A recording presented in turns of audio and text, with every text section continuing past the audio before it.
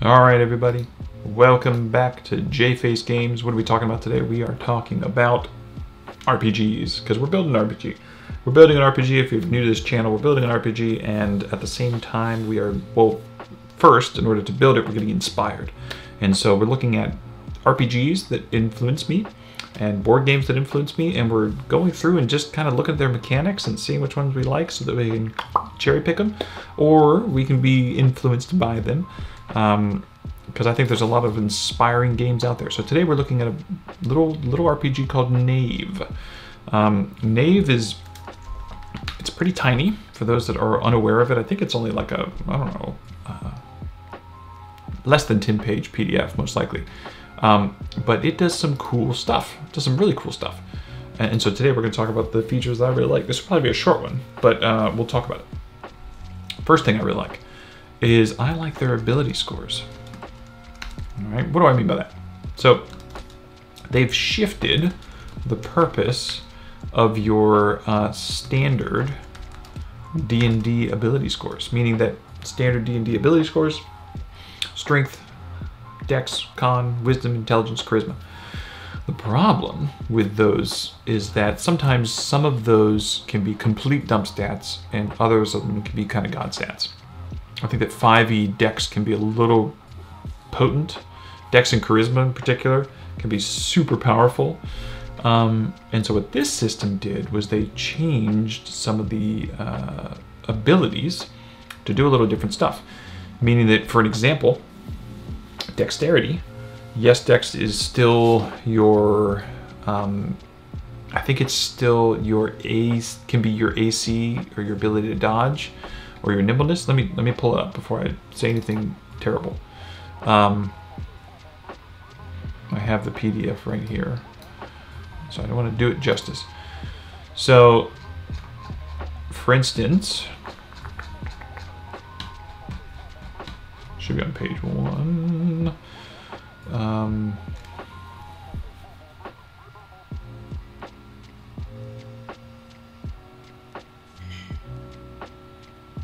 This is YouTube quality. This is YouTube video quality at its finest. I mean, look at this. We're killing this. Nice long pauses of silence. You love it. So for instance, dex is used for saves requiring poise and speed, dodging, climbing, sneaking, balancing still. But wisdom uses your ranged attacks and save requiring perception and intuition. So now ranged attacks is down attached to wisdom. That's huge. That makes a big difference. And I think some of the other ones have a little bit of play to them as well. So it's an interesting, I like that. I like that it kind of switched things up a little bit. What else do we got? We've got, let's tag this under here so that it kind of collapses in. The other thing we have is item slots. Amazing. What is this?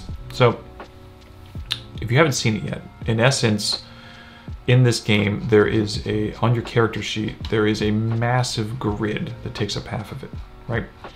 So you've got your character stats here and what your character is, and then on the other side, you've got this massive just grid. It's massive. And I forget how many slots it is in particular, but I think it's like, I don't know, like probably like 6 across, 15 down, or something along those lines. Well, the idea is that this is your actual load that you can carry. So instead of encumbrance and having to calculate weight of items, no, it's like slotting items. So if you have a polearm, that polearm is 3 squares. If you have a spell book, that's 1 square. And depending on your strength is how many squares you have available. This is awesome. It's like a little mini game unto itself. And what's really crazy in this system is that for spellcasters, we'll even, let me put this in real quick. Unique spell system, where one, it's levelless, meaning that a lot of the spells have a lot of sort of RP flavor to them, and so it doesn't matter what level you are. What's an example of that? An example of that might be deafen. All nearby creatures are deafened. You know, that doesn't matter what level you are. It doesn't matter, you know, because it has the same potency at every level. What's another one? There's a damage one. Let me see if I can find a damage one of some sort. Like they have one that's called push, that's a spell. One that's called pull, that's a spell. One that is called, I don't see a damage one off the top of my head. Anyways, it's level-less. So they're just, here's the spells. Icy touch, here's one. A thick icy layer spreads across a touched surface. Oh, that's not damage. Electricity, there you go. Your body can stretch up to L feet. So yeah, it doesn't look like there's any actual specific damage. It's all more thematic. I'm sure there's a damage one in there, but a lot of it's all thematically, you know, situated. So it's really cool. And so, however, in this system, what they did was that every spell book only had one spell in it. So if you wanted to have, you know, if you're a caster and you want like 8 spells, that means you have to have 8 of these books. And so 8 books takes up 8 slots. And so I thought that was really interesting. There's another person who was building their own RPG that I saw on YouTube. I wish I could link him. And he was basing it off of Knave primarily. And the idea he had was that he created these thematic books that would have 3 spells in them.